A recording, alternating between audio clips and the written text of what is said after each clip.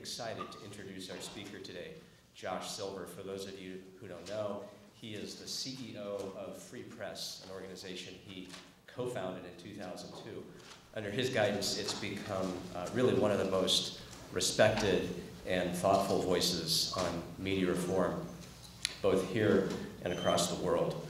Two issues that both Josh and Free Press are closely associated with, among others, are media consolidation and internet policy. I still remember some time ago, a lot of people thought the internet would be something like an automatic solution to media consolidation. Why worry about consolidation when there's the internet, everybody has a voice? Why won't it be the golden age of journalism where everybody speaks? Turns out it's not so simple. Some of the principles that made the internet so revolutionary are jeopardy, and the future of journalism itself has really never been so much in doubt. Josh is here to help us understand how we got here, what's ahead, and perhaps most importantly, what we can all do to help avoid some of the dangers we face. So please join me in giving him a warm welcome, Josh Silver.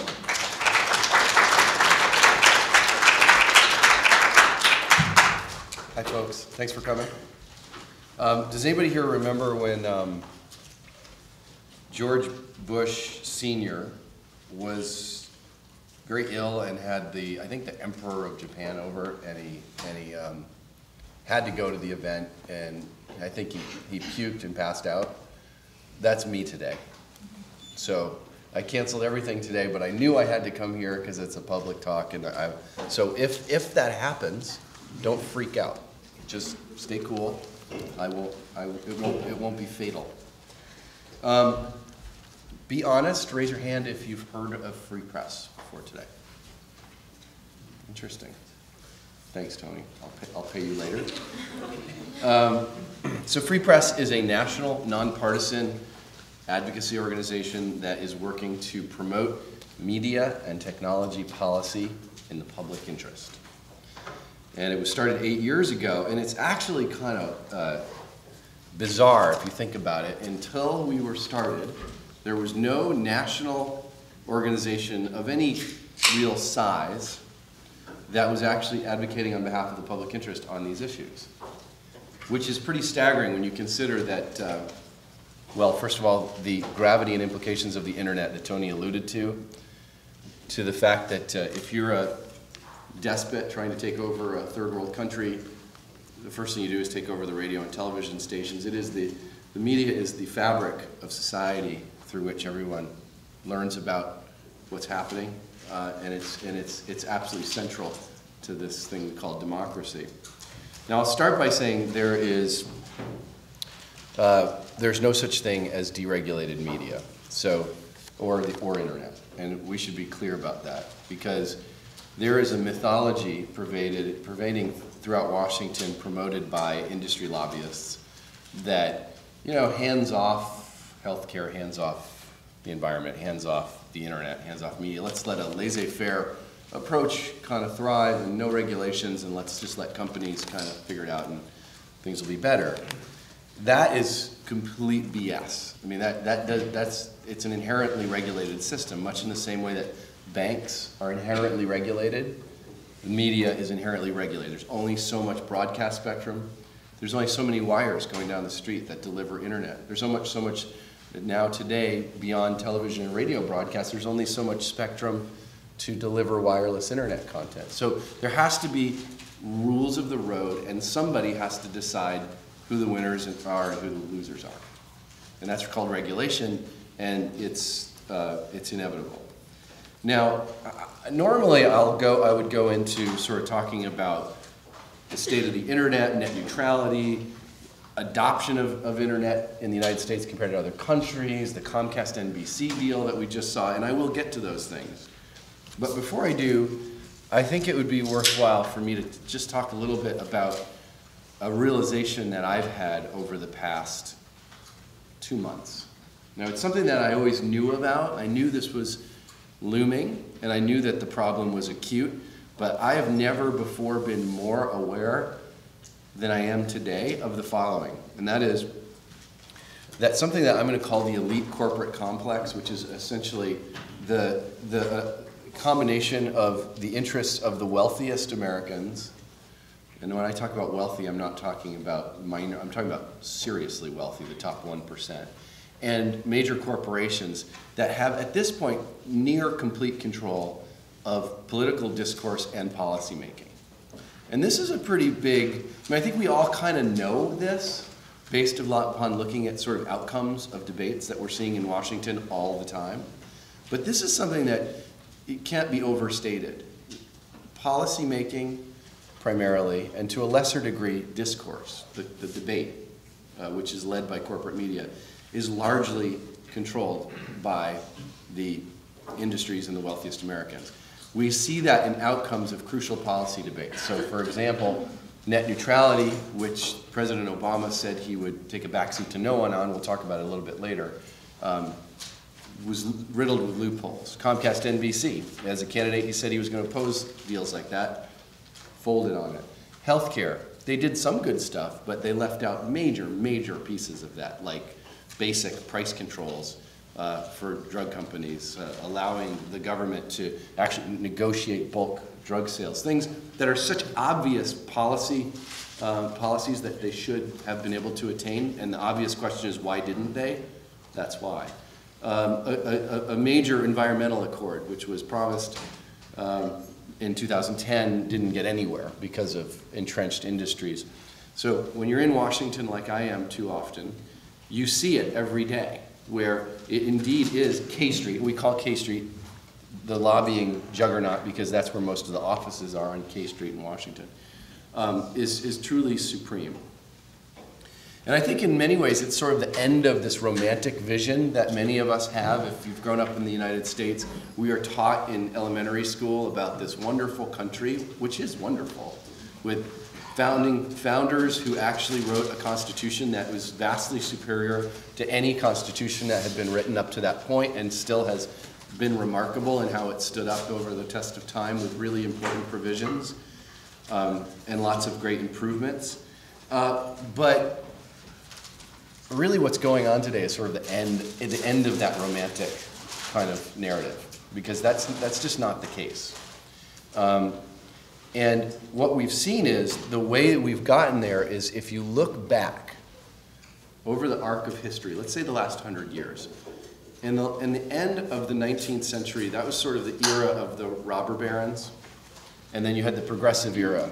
And major changes were initiated, like ending the oil and railroad cartels, the monopolies, and starting on this important track of creating labor rights and a work week and sort of the beginnings of minimum wage. And then we saw again under FDR in the 30s and early 40s, the New Deal. And we saw a whole slew of really positive changes. Security for retired people. Major important progressive changes. And then we saw it again under Presidents Johnson and Nixon, and a lot of times people don't realize that, but under Presidents Johnson and Nixon, the Public Broadcasting Act was passed that created non-commercial public media. You know, the EPA was created. There was a whole lot of environmental reforms, a lot of really positive changes. And what also happened in the 1970s was that the biggest companies in America had a sort of a final light bulb moment where they realized that these progressive changes, basic changes that help protect and ensure the rights of regular Americans, were and are a threat to their bottom line, the company's bottom line. Pretty basic. And in the quest for profits, they understood that they needed to get control of this policy-making process because the vast majority of the most important policies that did affect and do affect their bottom line were being and are being made in Washington. So they started building an infrastructure. And that infrastructure is very often incorrectly referred to as a right-wing infrastructure, a conservative infrastructure, when in fact it's not, it really isn't. There's conservatives ideological conservatives that do tend to be manipulated, I think, often into kind of falling in line with it, but it's not conservative by its nature, it's industry. And they started PR shops and think tanks They started hiring former government officials with really golden Rolodexes and unparalleled access. They started creating this sort of labyrinth of supporting institutions that were helping to move and shape the news cycle and cranking out research which is not always honest, but would support the goals and objectives of those companies. And this infrastructure, which I'm calling the elite corporate complex, built and got to a point where since then, in the 1970s, up until now, it is now completely omnipotent, and it cannot be stopped. And I'll talk about that a little bit. Our organization is the leading organization, certainly one of the leading organizations on, as Tony said, net neutrality, the idea that internet service providers, cable and phone companies in this country, should not be allowed to indiscriminately block or slow down internet content. And we also have been very engaged in trying to stop the Comcast-NBC deal.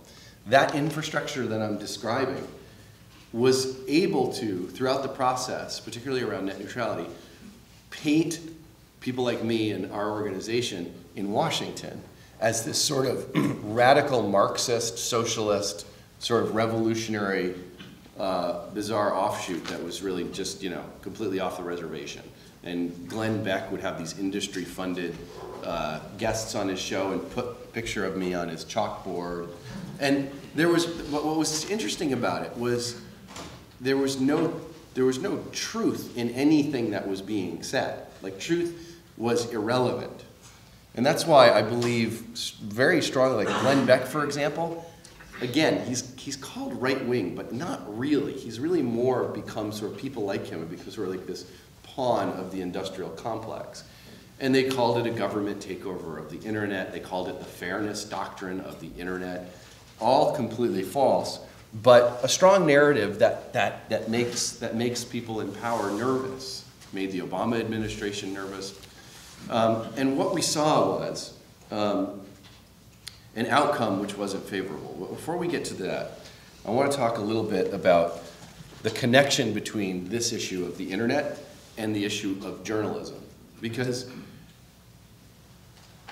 let's say for a moment that we could solve this problem that I'm calling the elite corporate complex. Let's say that we could minimize their effect and influence in Washington and actually get the people at the front of the line again. The key question is, what does that matter if the American public are being propagandized, being fed sort of superficial soundbite crap on the media, and are not aware of what's actually going on in the United States, local communities, and abroad? Well, there's a study by the Pew Center for People in the Press. There was one in 2000, there was another in 2009. And that study showed that in 2000, 74% of Americans cite television news as the #1 source of news in their day. 74%. 9 years later, in 2009, with the rise of the internet, if I were to tell you, and I'm going to, you'll be really surprised, because most people think, oh, the internet really kind of replaced a huge chunk of that. That number only went from 74% to 69%. So in the same way that for probably people like Tony and I, it's surprising to hear, oh my gosh, you haven't heard of free press, I can't believe it, I've been in a bubble. We in the advocacy area, people who are in universities like you guys are, you're not aware that your media consumption habits are completely not in line with the rest of the country. Like that, you are in a completely different zone. And the people who are across this country who are being sort of led by the nose to, go protest town hall meetings that are designed to get more affordable health care to people, and they're getting angry, they're getting ginned up, they're watching TV, and they're listening to commercial radio. And so the fundamental question we have to ask is, if that's what's happening, if as Thomas Frank, the author, says, people are being compelled and manipulated into rising up and advocating against their very own interests, which is a serious problem, and we're seeing it over and over and over again. Then the question is, why is that happening and how do we fix it? And then again, all you have to do is turn on commercial television or commercial radio, and the answer is very clear. There is no real, other than maybe 60 Minutes, honestly, I mean, other than like maybe 3 programs, there is no substantive, thoughtful, critical journalism on commercial television and radio. That's not hyperbole, it's a fact. And so when that happens, you know, we have serious cause for alarm. In the last 10 years, there's been a 31% decrease in the number of journalists who are covering state houses and reporting on what's happening in state legislatures. We are seeing as a well-documented free fall in journalism jobs as classified ads go to Craigslist, revenue goes down in newspapers, newspapers get smaller and smaller, and there's less and less reporting. Why does that matter? Newspapers constitute the vast majority of actual original reporting in communities across the country. There's a very real possibility that in a few years, we really will have an even, we're getting close to it, but a real crisis in journalism. Like many communities where there's literally no eyes and ears for the public on crucial issues like local corruption, local government. And so, I'm going to read you a quote. This guy, David Simon, who did the TV show The Wire, he was testifying in front of Congress about a year and a half ago. And he said to Congress, he said, regarding this issue, he said, the next 10 to 15 years will be halcyon days for local corruption. It's going to be a great time to be a corrupt politician. And we're finding that more and more, that this crisis of journalism is acute, and there's not a whole lot of obvious solutions. Now, you may have heard, raise your hand, again, be honest, raise your hand if you've heard of any of the following. Voices of San Diego, the Bay Area News Network, MinnPost, the Texas Tribune. Has anybody heard of these? I'm glad I asked. These are innovative online news sites that are popping up around the country where they're basically running on relatively small budgets, between say $500,000 and $2 million a year. And they actually are hiring reporters. They're only online, so their distribution costs are extremely low. And they are actually doing a solid local reporting. Now, people who are thinking about this problem of journalism, a lot of them are pointing to these examples as, well, this is the future. What they're missing is that while these are great little ventures and they're doing good work, I say little because they are compared to the budget, say, of a real, blue chip media property, they're small. It takes 3 things for those projects to work. 1, you have to have a generous philanthropist. 2, you have to have a strong CEO or executive. And 3, you have to have a strong editor. And the problem is that in about, I'm going to hazard a guess, 99% of communities around the country, you just don't have those 3 skill sets or resources all aligned and ready to create a project like the Voices of San Diego. I do recommend after this talk, when you have a chance, take a look. Look at the Bay Area News Network up in San Francisco. Look at the Voices of San Diego. They are an important part of the future, but they have limitations. So that brings us to the internet. Now, the internet, I think you guys understand better than most, because we're here in Stanford, what the potential of the internet really is. I mean, the internet is going to allow the possibility that any website could act as a television network, a radio network.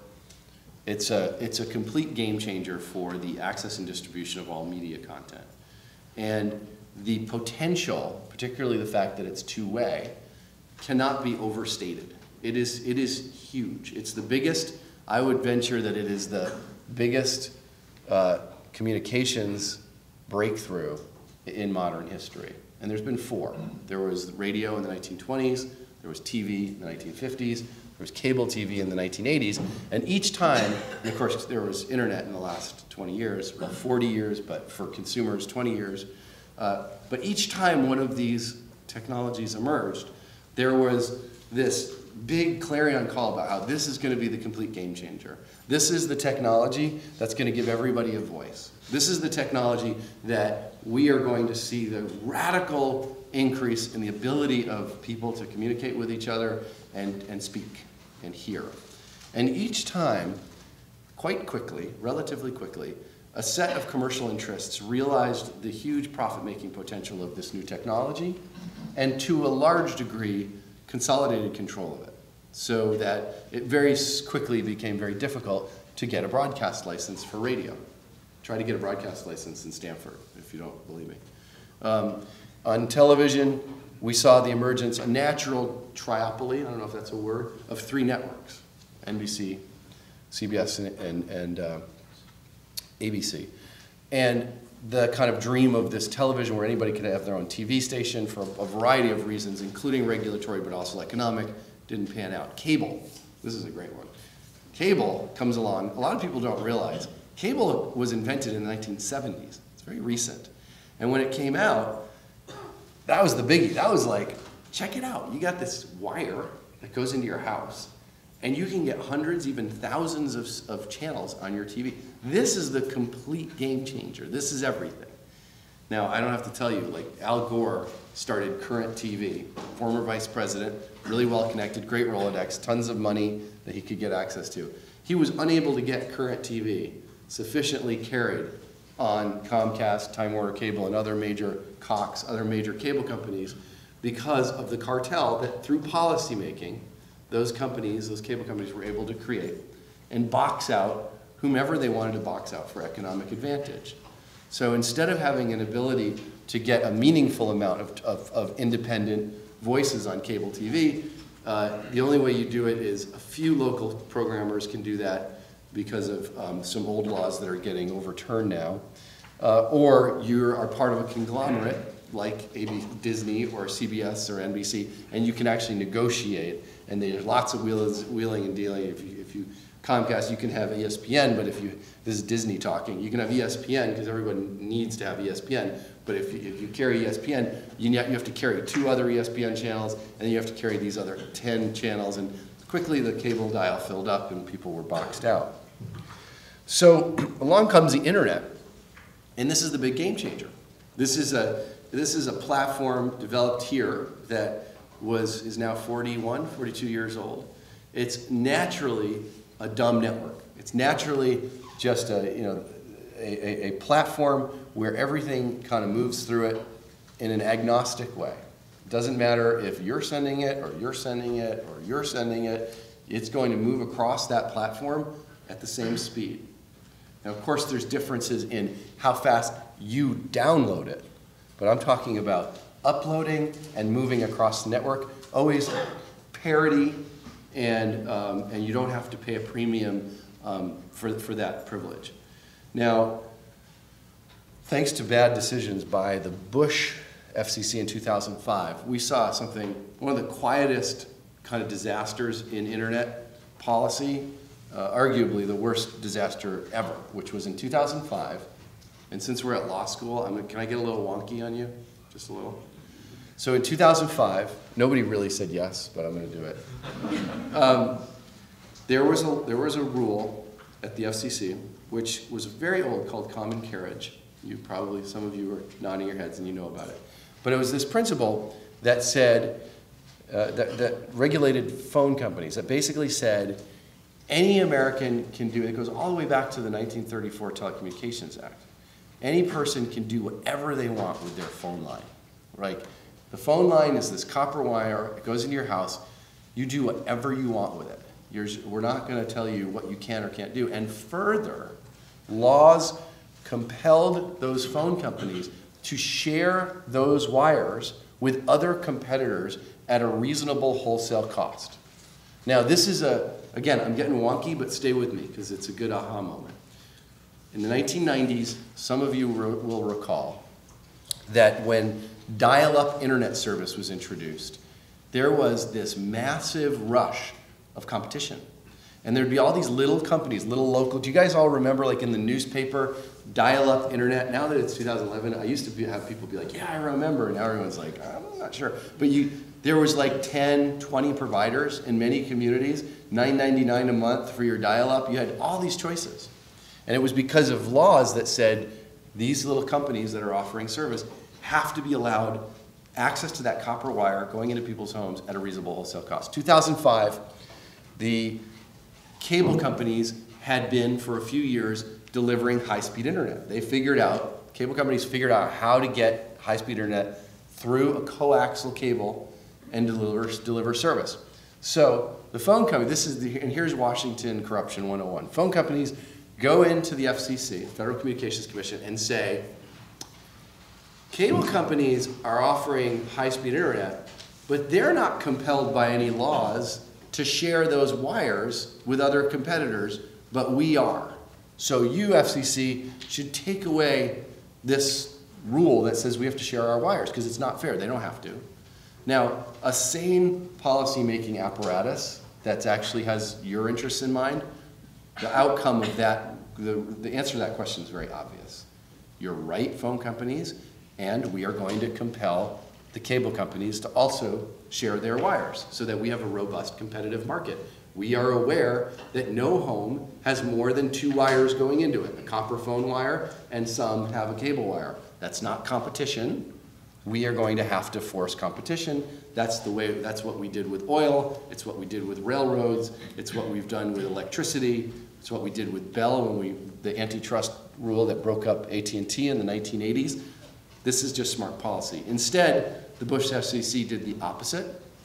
And in the strike of a pen, we saw the creation of a government-sanctioned duopoly in internet content, or internet providers in this country. So today, in 97% of communities, you have 1 or 2, or sometimes no, providers, but 2 or less. In 3% of the United States, because of local nuances, you could have 3 or 4, but that's rare. So suddenly, we have this market where it's not competitive, and we start to fall. In the last 10 years, the United States went from 4th to 22nd internationally in broadband adoption.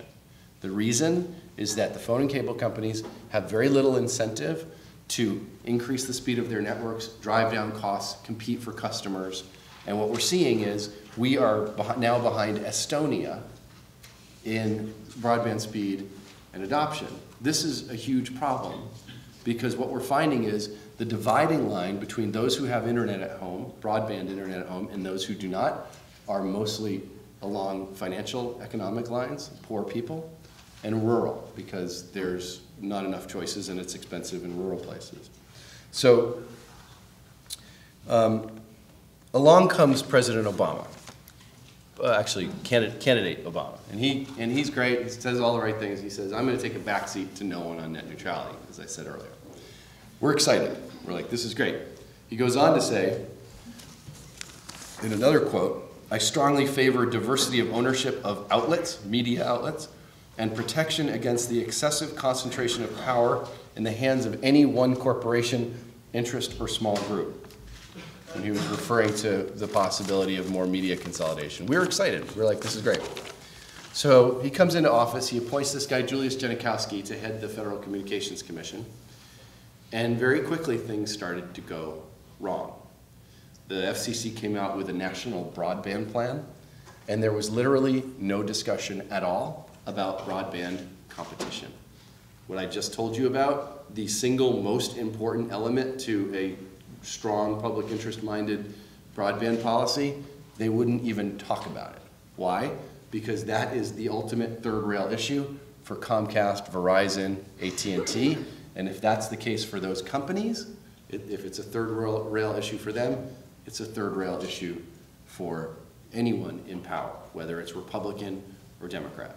Because there is a calculus made that if you piss off those companies, you are going to have such incredible firepower in the way of electoral campaign contributions and the infrastructure I mentioned being pointed against you, that you're going to get driven out of office, you're going to get beat. Now, Who here has been following Citizens United, the Supreme Court case? Anybody been paying attention to that? Citizens United happened about a year ago, just a few days more than a year ago. And it was a ruling by the Supreme Court that said that the government cannot limit anyone's right to, corporations mainly, corporations' right to spend money on political ads, explicitly calling for the election or defeat of candidates. So what we're starting to see right now, and I've kind of put this out of order, so forgive me, but what we're starting to see is that undergirds this omnipotent power by the bells and the cable companies.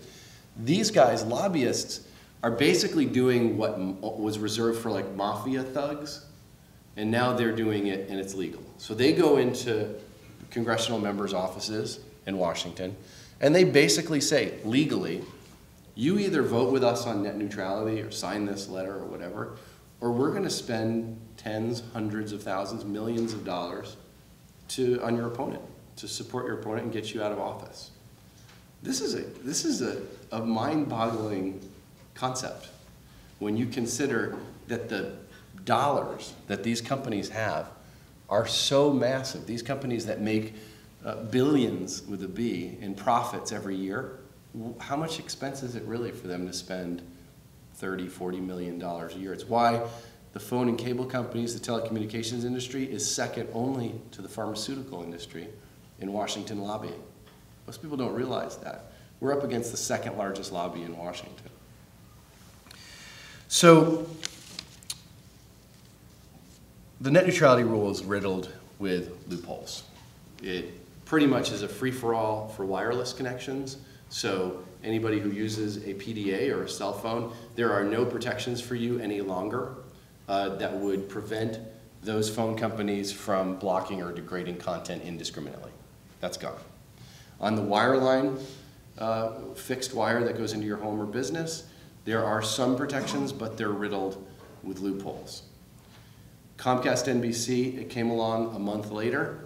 We were, as I said, assured that they would stop that. They never even really tried. Conditions were applied to the deal. What I mean by conditions are the Department of Justice and the Federal Communications Commission did make a set of rules of the road that said, Comcast, if you take over NBC, you have to do, you can't do this, you can't do that, you can't do this.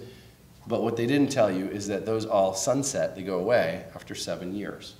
7 years is not that long for Comcast to do what they're planning to do. They've admitted it in trade shows and places where some of their executives were maybe talking a little bit out of school. But their plan is to basically turn the internet into something more like cable TV, where they control the user experience and they can actually get anyone who is providing high bandwidth applications like high definition video has to pay them an extra premium to ensure that it's going to be delivered quickly and clearly to your audience, to the Comcast customer base. This is a big deal when you consider that Comcast is the nation's largest cable company and they're the largest internet company. So the place where this leaves us in wrapping up, I believe that at this point there are these two major issues that are facing this country, and if we don't prioritize them, both in terms of activism, study, legal study, philanthropy, if we don't start to actually prioritize the elite corporate complex that controls Washington and the need to create a robust fourth estate and an open and accessible internet to create an informed population and not a bunch of lemmings, that if we don't do that, we are going to see every issue we care about lose. And that's inevitable.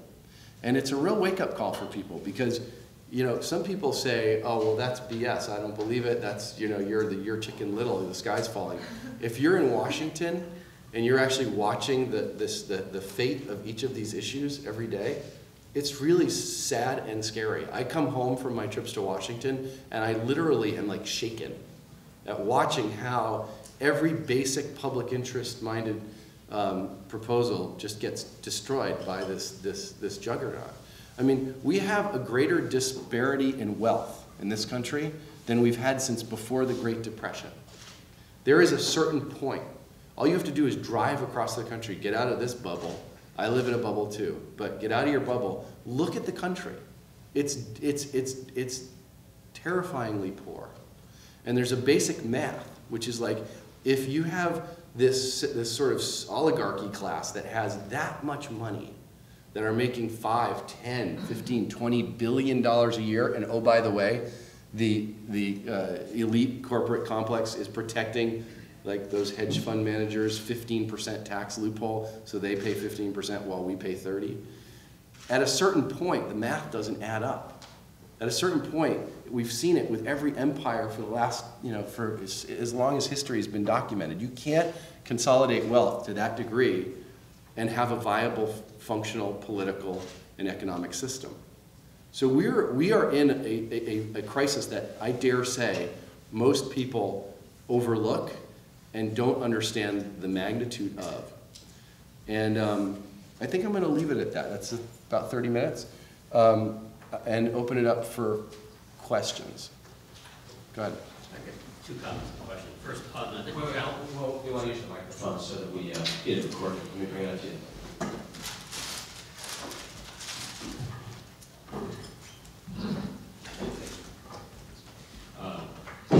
First comment, you mentioned earlier about reporters having trouble because they're no longer adequately funded. I would add to that specifically what reporters need is a legal defense fund for themselves. If they're working for companies, one of the things they've had over the years is the ability, if they get put into jail, if they get threatened with jail, they have a strong CEO and money behind them where they can fight on behalf of the organization. Yeah.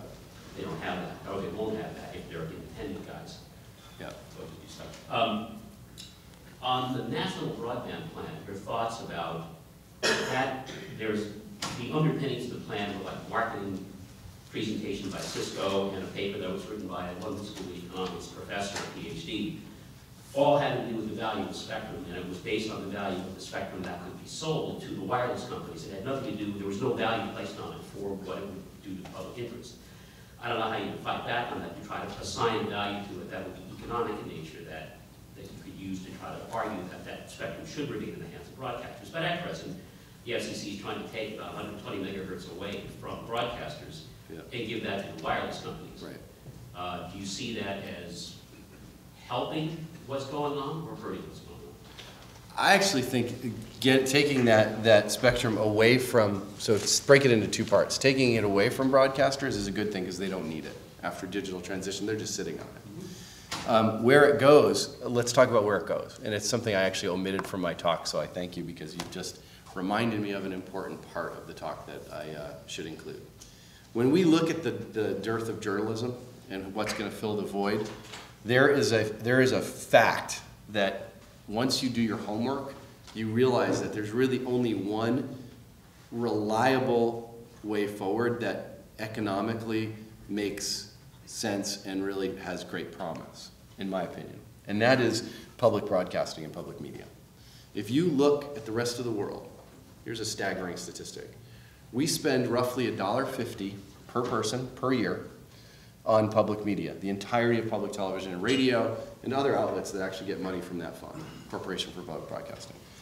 England is $80, Denmark is over $100. And when you look at the economics and the way the economics of commercial journalism are failing, you realize that the solution is you need a way to subsidize it. So then the question is, A, is there a role for government in funding journalism? A lot of people have a knee-jerk reaction. I shouldn't do that. That's not legit. The fact is, 2 studies have been done in the last couple of years that reinforce unassailably that indeed government can have a hand in funding journalism. The Economist magazine, not exactly a far left, crazy liberal bastion of information, pretty mainstream, does an annual survey of the healthiest democracies in the world. And by no coincidence, the top 10 countries that they deem, and of course no surprise, they tend to be Scandinavia, other parts of Europe, the healthiest democracies have among the highest funded per capita public media systems.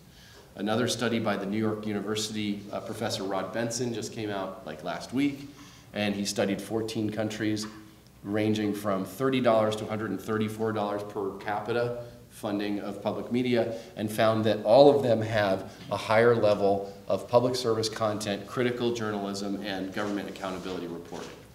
So what that means is, and I'm getting to your spectrum point, because I think the auction of spectrum should go into a public media trust fund, that if you expand public media in the United States, 5 things need to happen. Number one, you have to actually get it away from the appropriations process, which is inherently riddled with political kind of shenanigans. So it has to be an automatic, independent mechanism like spectrum allocate. So spectrum auctions, money just goes into it, politicians don't have a say. Number two, you have to increase the firewall between politics and public broadcasting, so that, that in addition to that, you do things like better ombudsman role, you change the way the Corporation for Public Broadcasting's board is appointed. You actually take measures to really make sure that government money is not going into journalism that can be manipulated. 3, you diversify the audience and content of public media, make it more focused on young people, on people of color, and really try to diversify age, class, race. 4, you have to broaden the definition of what is public media and include these local online news sites I mentioned, innovative news sites around here in Stanford, a student newspaper. I think it should be a really broad range of eligible outlets, public community television stations, and then you have a local board of some sort that actually makes the decisions as to how that money is allocated in a democratic way. And the 5th is there needs to be a major change in how public media is structured and run, because the problem is the best, there's a guy named Bill Kling who runs American Public Media. He's great, and he talks about this a lot. The best stations, media stations in the country, too often are not the public media ones. The best executives go into the commercial space because it pays so much more, and the non-commercial radio and television stations tend to be run by people who might not be as good. They tend to be a faulty structure where the radio station is owned by Stanford, for example, but the leadership of Stanford, I'm not picking on Stanford, it might not be true, but the leadership of the university is not really tuned into what the needs of the radio station are and what it means to run a radio station. There's a good argument for actually taking NPR affiliate stations out of academic institutions and make them owned by a nonprofit sort of community entity of some sort, but something that is going to be more conducive to being well run.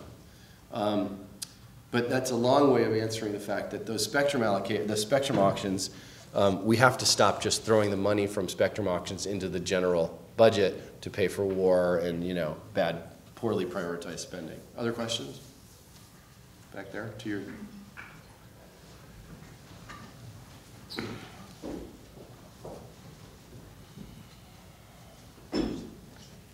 I'm one of those journalists that you talked about that's sort of moved on to other things. I was with the Los Angeles Times for many, many years. And I would be interested in hearing you talk some about the point you made in the beginning, that people are voting against their own interests, that they're not particularly interested in reading the kinds, or listening or watching the kinds of things that might encourage them to vote for their own interests. Yeah.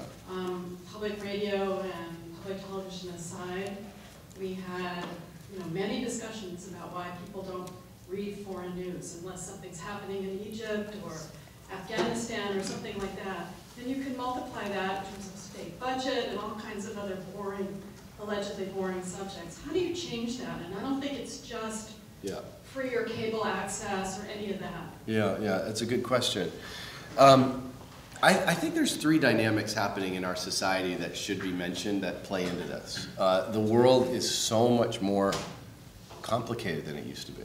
I mean, 100 years ago, or maybe a little less, I mean, a lot of people, like, all they had to know was, like, how to, like, take apart their tractor and put it back together again, right?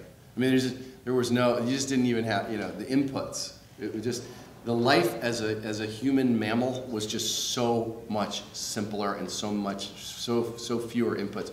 which is the irony where even though I'm Mr. Affordable, Open, Ubiquitous Internet, I'm going to say I just canceled my Facebook page. I just shut it down. And I shut down my Twitter.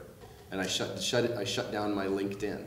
Because I think it's actually important that you kind of like not go overboard, because we're creating this ADD society that's sort of overkill. But that's not really to your question. So number one is people are completely overwhelmed by information. Number two, I think that because of the polarization really brought by the failure of our current media system, people don't agree on basic facts. So if you watch Fox News, you believe that there are an entirely different set of basic facts about the world than if you watch MSNBC. And so the starting point for, what is the state of the world, what's wrong, and what should be fixed or not fixed is dramatically different depending on the news you consume. And it's making it difficult for anybody to agree on anything as the starting point for a discussion. I can tell you have a thought about that. I'd like to hear it. You're talking about unringing the bell, and I'm not sure that, I'm not sure you can unring the bell on some of this stuff. I hear that. And then, but the third thing is, I think, is unringable, which is, I think because of the failure of public education, the poor funding and the slow demise of public education, Americans are decreasingly, in my view, able to engage in basic critical thinking. And in fact, they don't even have a basic sense of civics, sort of a basic framework of the history of our country, for example. And that's another challenge, which could be remedied with progressive policy, but that's a long haul fix. But I would submit to you that if we had commercial television, television of any sort that was more, where you found it more ubiquitous to come across thoughtful, intelligent reporting, likewise on radio, that you would have the increase of a more informed, more enlightened electorate. I mean, do you think anybody could have found in the past year a thoughtful story on commercial television or radio about Egypt before the protests erupted? I would hazard a guess, we know that the Cairo bureaus for the networks were closed long ago, that there was not a single substantive story about the politics or history or state of Egypt on any commercial television or radio in this country for the past year at least. That's a problem. If you go, and public television can't afford to do it, so they don't. If you go to England and you turn on the BBC, you can be sure they've reported on Egypt many times over the past year. And people see that. That's the #1 source of news in that country. They learn. They're more engaged. We have stupid shouting heads, like, as these companies go to cut costs, they don't do reporting. That's too expensive. They just put people with opinions on, blathering about American politics.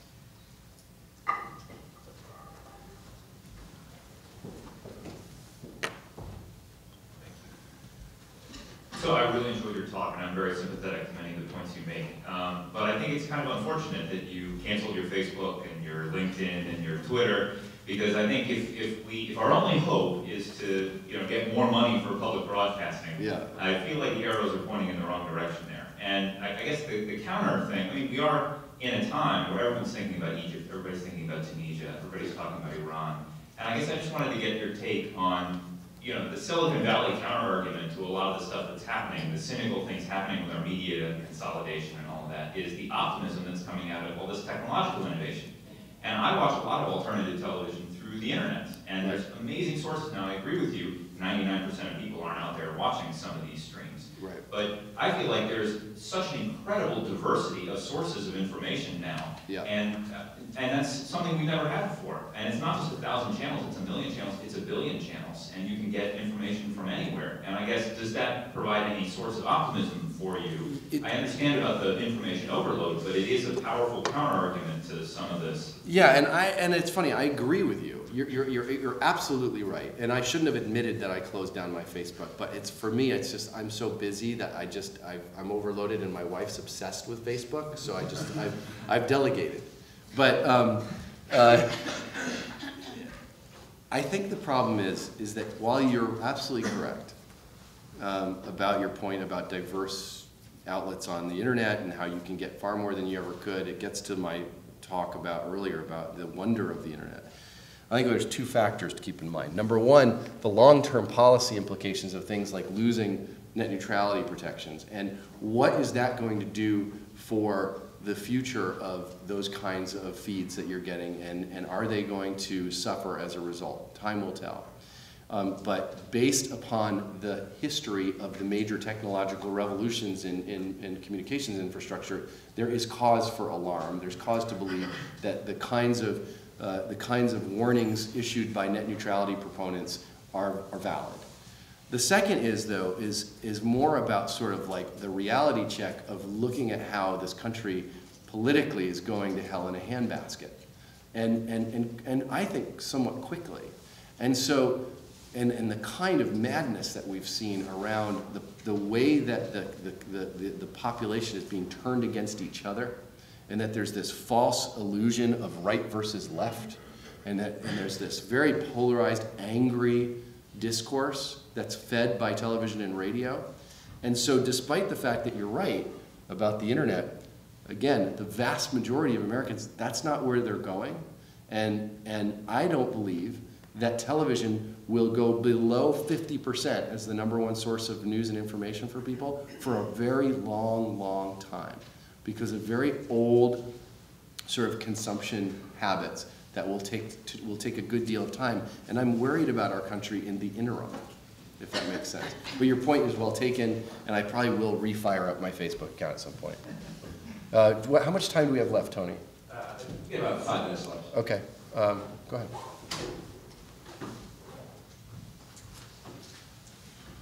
Yeah, I just have 2 questions. One really quick one. I always wanted the answer to. You might be able to tell me. I'm one of these nerds, and one of my favorite channels is C-SPAN. I know that your organization, Not the Communicators, for example, and they're funded entirely by the cable and satellite industry, yet they strike me as one of, perhaps just, kind of by the way they create their programming, one of the least partisan, they don't tend to have a lot of, their own talking heads on. I'm just curious as to how they don't have, if you think that they've been corrupted by the cable and satellite industry, or what's going on with that. So that's let me answer that, and you can ask the follow-up. Okay. No, I mean, C-SPAN, first of all, I hope that you don't ever admit that you love C-SPAN, like if you're dating, because that's a disaster. I've tried that. So be careful. C-SPAN's great. I think it's a great public service. It was created as kind of the quid pro quo when the cable industry was given the rights to lay coaxial cable all around the country. It came with the condition that said you've got to run this. So I don't want this to be misconstrued as a criticism of C-SPAN. I think it's an important part of our system. However, it's also just the myopic debate between politicians in Washington, and the big fundamental problem is both parties have been largely corrupted by money in politics and industry lobbyists. They do their bidding constantly. And so the range of debate that you're seeing in Washington on C-SPAN is sort of this, when in fact the real debate's out here. That doesn't mean C-SPAN's a problem or should be changed. I think it's great, but there needs to be so much more to supplement it. What's your second question? All right, so that was a much wonkier question, probably. So you agree that most people right now, they have Comcast or AT&T probably for their broadband internet. Of course, there are other technologies, internet over power line and fixed wireless, so forth, that haven't really come into their own. Perhaps in part because so far Comcast hasn't totally screwed everybody over, though they might. And I'm curious, as long as the backbone of the internet, which involves many more companies than just AT&T and Verizon, most of which most people have probably never heard of, as long as those companies aren't discriminating, and they don't have content arms, and so forth, it should still be possible for local internet providers to start up using alternate technologies like fixed wireless and so forth that could fill the gap if and when Comcast messes things up. I'm just curious. Yes and no. I mean, you are getting wonky, and I'm sorry to everybody else, but there's a couple issues there. First of all, the backbone, as it's called, so the connections that go between Stanford and San Francisco, or San Francisco and LA, there is actually a lack of public interest protections on those. So if you wanted to start a new company that needed to tie into that backbone to do last mile, to offer service to people, whether wireless or wired, you're going to have to pay a lot of money for that. And there's already problems because of poor regulation. You may have heard this gets really wonky, but very recently Comcast got into a nitpick with a company called Level 3, which is a backbone company, because of Level 3 took on Netflix's on-demand streaming video, and Comcast said, you know what? If you guys, Level 3, are going to be delivering Netflix streaming video, you've got to pay us a bunch more than you currently are. And there's this problem, of course, Comcast is huge. They are trying to offer their on-demand services over Netflix's. Netflix is their competitor. That's a complicated story. But the main point is broadband over power lines does not work. That's why you never see it. Broadband over satellite is slow. And the only really fast, proven broadband is cable, which is the looming monopoly, and fiber, which the phone companies used to have plans to deploy fiber across the country. They've canceled all of them. And you're pointing to something that Professor Susan Crawford has been talking about a lot lately, which is the looming, and maybe I'll close with this because it's wonky, but it's fascinating. The looming cable monopoly. The fact is that right now we have two providers in 97% of markets, but soon, as broadband needs increase, cable coaxial internet service is the only physical infrastructure that will be fast enough to reliably deliver large amounts of high definition video. DSL is going to be too slow in a matter of years. The phone companies know it, and they know that if they were to deploy fiber, that because cable already has their entire infrastructure in place, that cable has such a competitive advantage without having to build out all this capital infrastructure, that cable will always be able to undercut them in price and beat them. So the phone companies have said, all right, forget it. It's not going to make sense for us to lay fiber. We're going to cede the broadband, the landline broadband market to cable industry. We are going to be dominating the wireless space.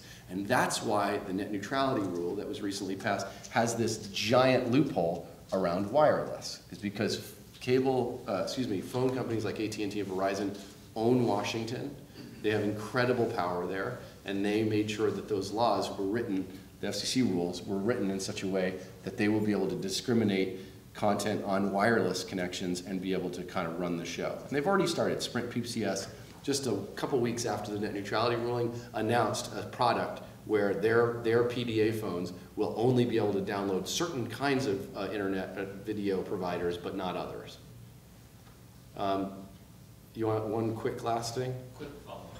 Quick. The wireless companies, the internet companies, presently enjoy many of the benefits of being common carriers because they have insulation from liability for the content that's carried, right? Yeah. But common carriers have to deliver indiscriminately things. Wouldn't the problem that we're talking about here with respect to net neutrality be solved simply if Comcast and its brethren were classified as common carriers in a discussion? Yep, absolutely. Competition will fix 90% of the problem.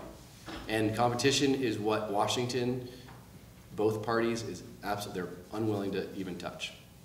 And until we deal with this problem of money in politics, we're not going to see a solution. I'd urge you guys to go to our huge conference. It happens every 3 years, so it's not frequent, but it's really amazing. Unfortunately, it's in Boston this year, April 8th, 9th, and 10th. I know, I'm sorry, there's a direct. But it's pretty amazing. 3,000 people all together talking about media, technology, internet, journalism, public media. It's a great show. Go to freepress.net, sign up, become an e-activist. It's free, it takes a couple of minutes. Thanks for having me. Thank you very much.